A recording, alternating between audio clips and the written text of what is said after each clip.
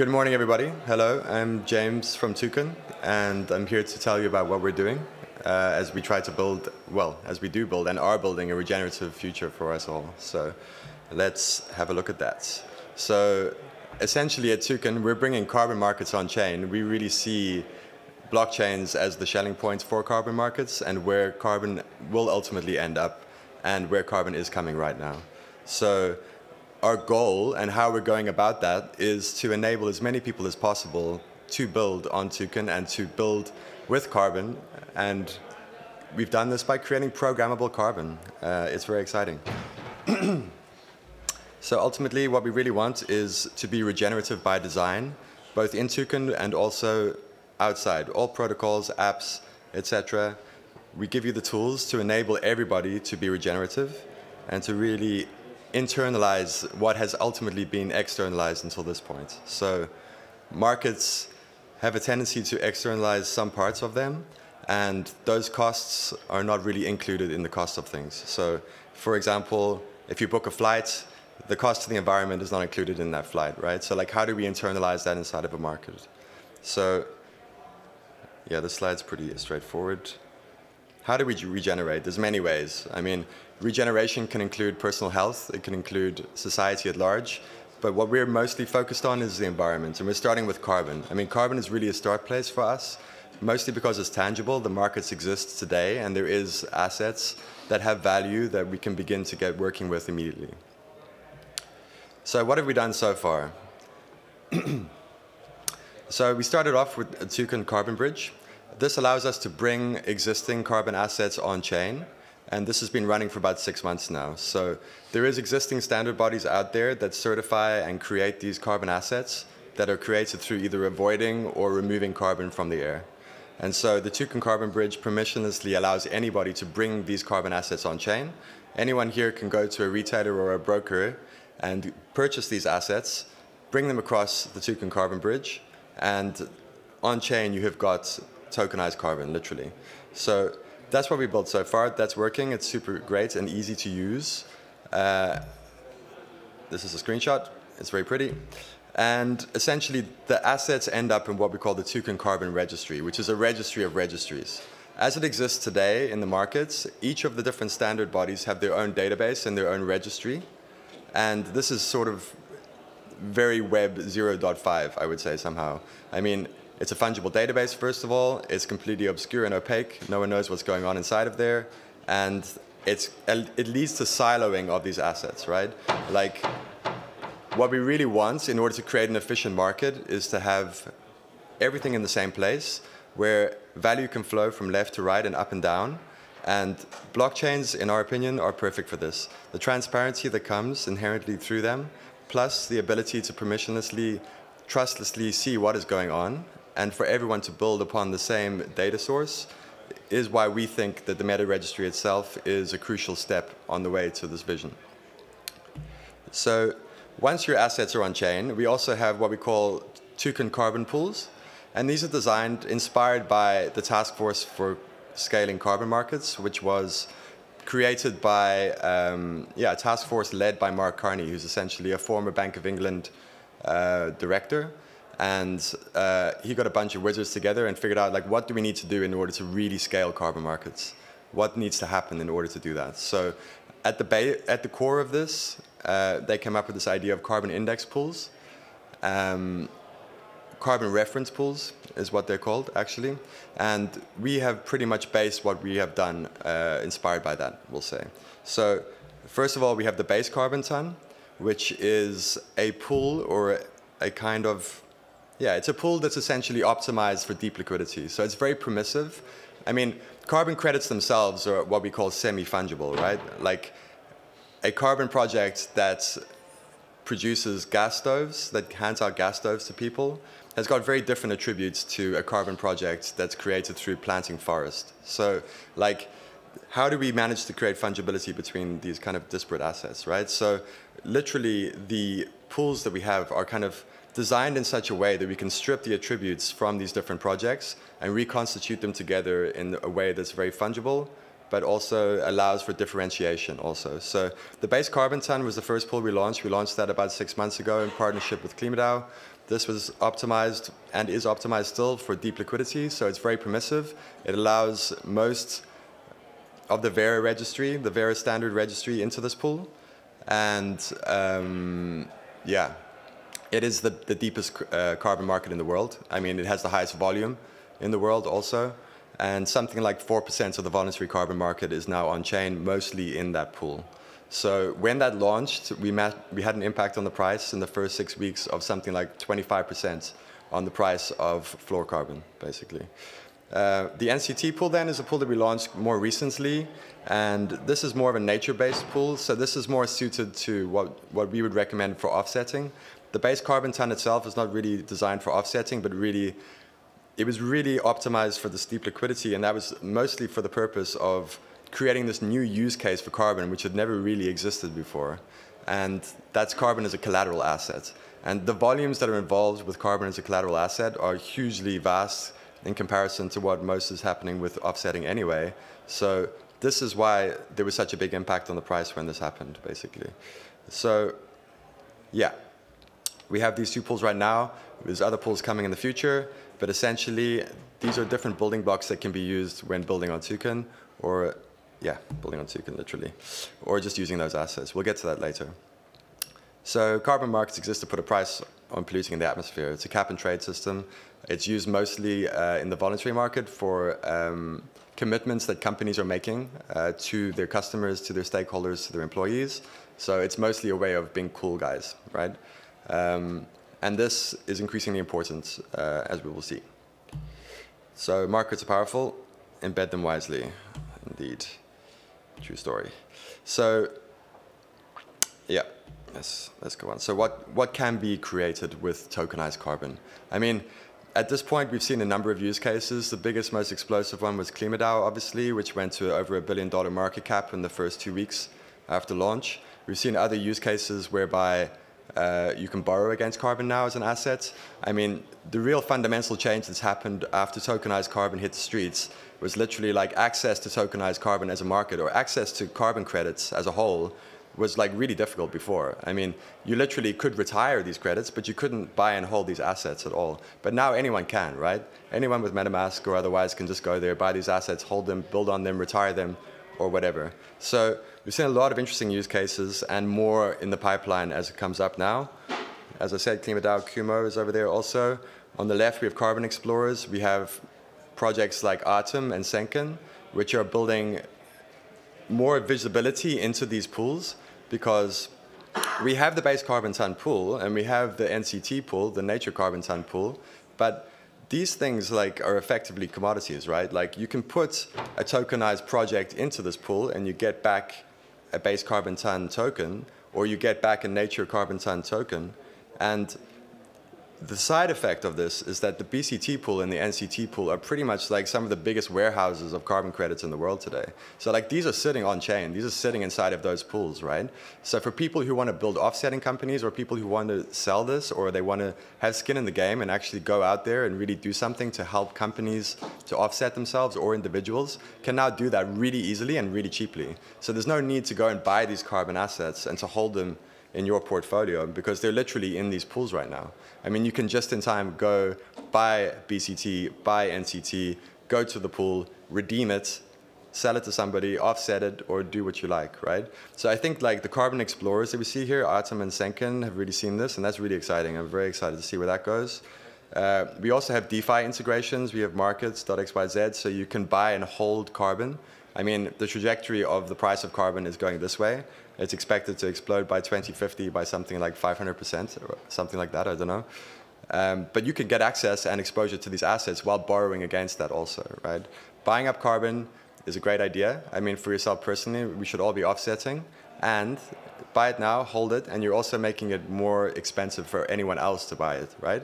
That's companies that are out there, they need to pay more, that's a good thing. So there's a lot of projects like KlimaDAO that have got this idea in mind, and I think that design space is not fully explored yet either, so let's see how and where that goes.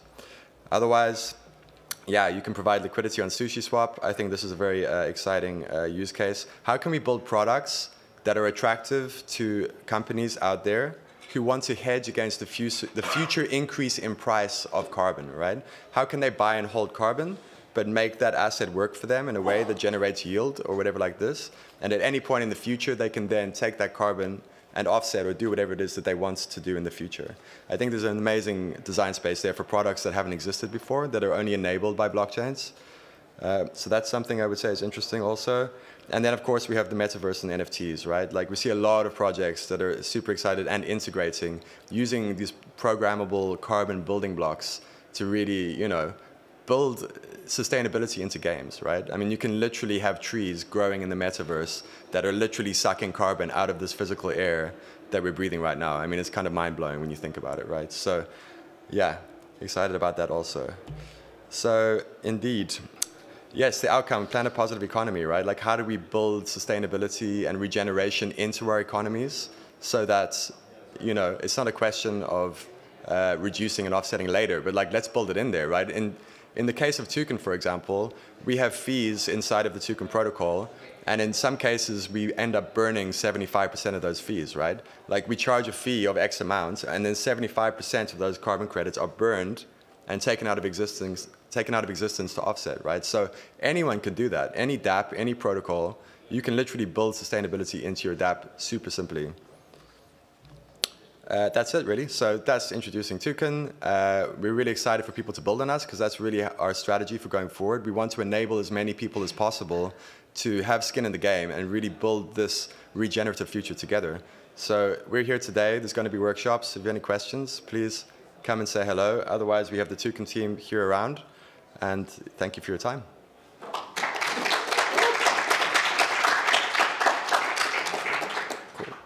Hello guys, my name is Alex. I'm developer advocate at Toucan.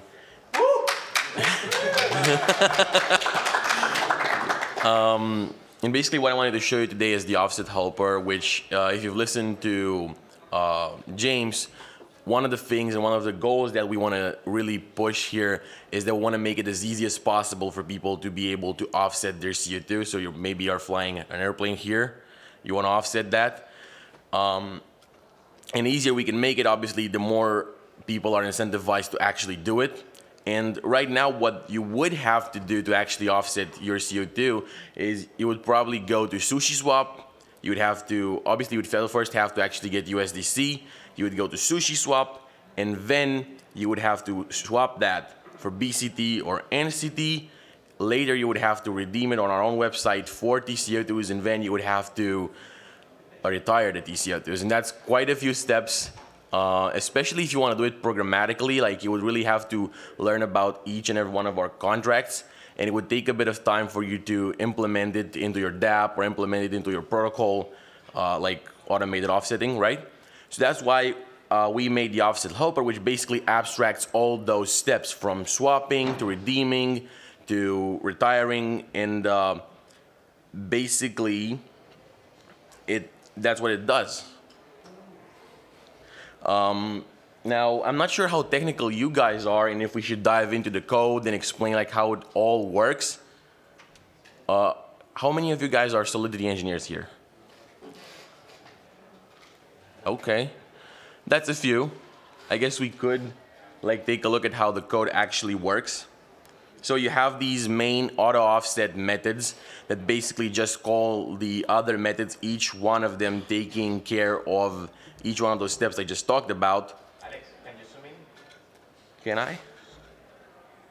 Not like this.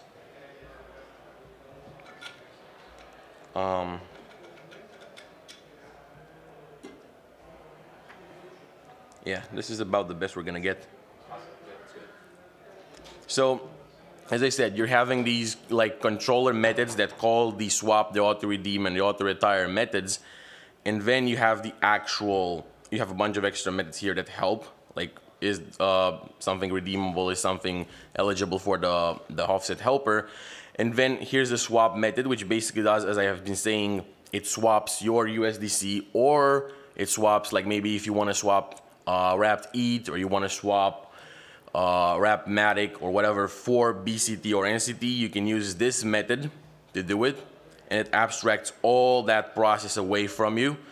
You know, this would it would take a bit of work, I guess, to pull this off and to learn about this and to do it in a programmatical way. Then we have, you can actually swap Matic too and not just tokens. And that's why there's this method right here. After that, you got the auto redeem method, which basically, as you can see, it takes the contract for the pool and it uses the redeem auto method to redeem a number of BCT for TCO2. And the way it works, because you actually have two options when you redeem, is you can either do it automatically like we're doing it here, or you can do it selectively. Basically, if you do it automatically, you're getting like the lowest quality TCO2s that are available in the pool at that specific time, but it's free. You could do it selectively. We have chosen to not do that in this offset helper because we're thinking, we want to make it as easy and as quick as possible for people to start offsetting. But you could do it selectively and that would have a fee. And then once you actually get the TCO2s, you would retire them. And what we do here is we have a loop that's going through all the TCO2s that you've gotten, and then it's retiring them right here. Now, there's a lot of stuff you can be building on top of the offset helper.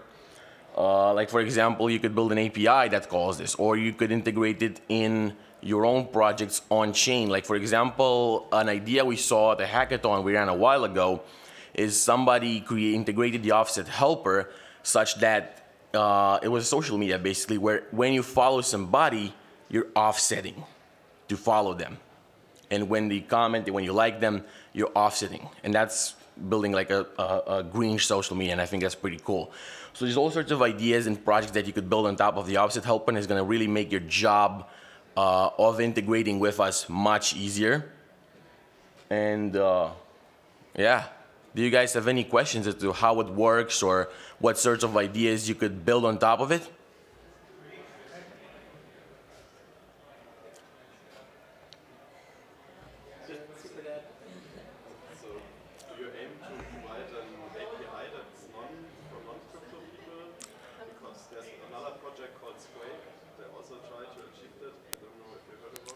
I have actually not heard about it, but I'm actually super happy you did ask this, because we actually are currently in the process of building an API that uses the offset helper precisely to do this, to abstract the whole thing and to be able to offer to people, and especially because we thought about like corporate companies and people that are not Web3 native.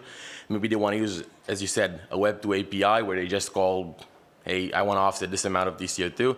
So we are actually building that, and we're going to probably announce it quite soon.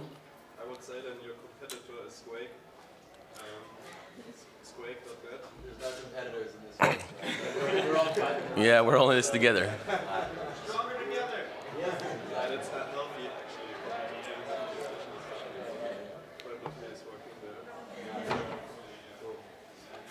You also had a question. Yeah, I mean, from a developer perspective, like, why using BCT versus NCT? What would be the, I'm not sure to, I mean, I understand it's two different pools with different quality, but from the perspective, it feels like, how do you make sense of that? Strictly from a developer perspective, you're probably going to be agnostic to it. It probably doesn't really matter to you as the engineer writing the code.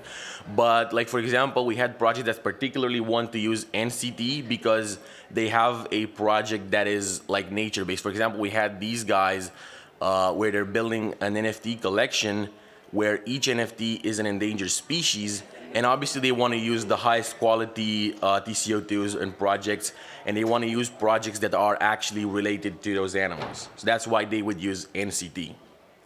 It's really a business decision, I guess. Not so much an engineering decision. To you, as an engineer, it's the same either way. Any other questions?